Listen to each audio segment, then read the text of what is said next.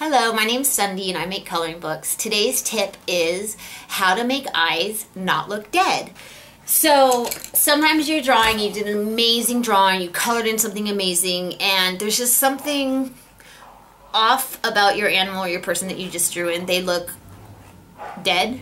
So this is how you prevent that. Again, if you looked at my video that discusses blending of colors, then my dogs are fighting in the other room. We'll just ignore it.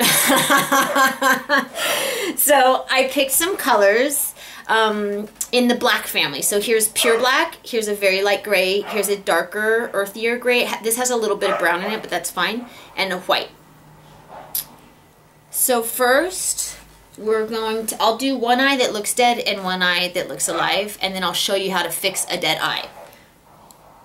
So I'm going to start with the black, and again with the shading techniques, I'm going to go black and then a little bit lighter. And see this white mark I left for you guys? Keep that white because that's your trick to keeping eyes from looking dead. I'm going to do a little bit, just to add a little more dimension. This is the darker gray. I'm going to just sort of fill in. It's very subtle, but it just adds a little something more than just pure black. And here's a little bit of gray right there. Alright, but let's say you didn't notice. And actually here's some yellow. Owls have yellow eyes. We're going to do a darker to lighter again.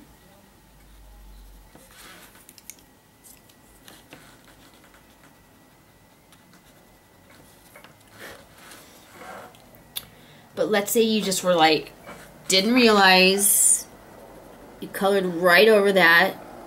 That's fine. This will really demonstrate the difference between dead eyes, dead, hollow, zombie eyes.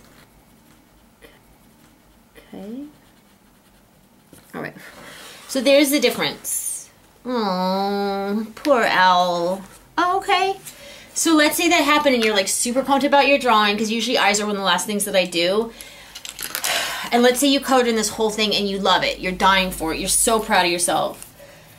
If you have any white paint, the tiniest bit, we're just going to do this. And it won't matter. No one will notice. But look at the difference. If we just do a little. And I usually do a little or smaller dot too. Oh, the owl's alive now. So that's it. That's how you make animals' eyes look alive, not dead.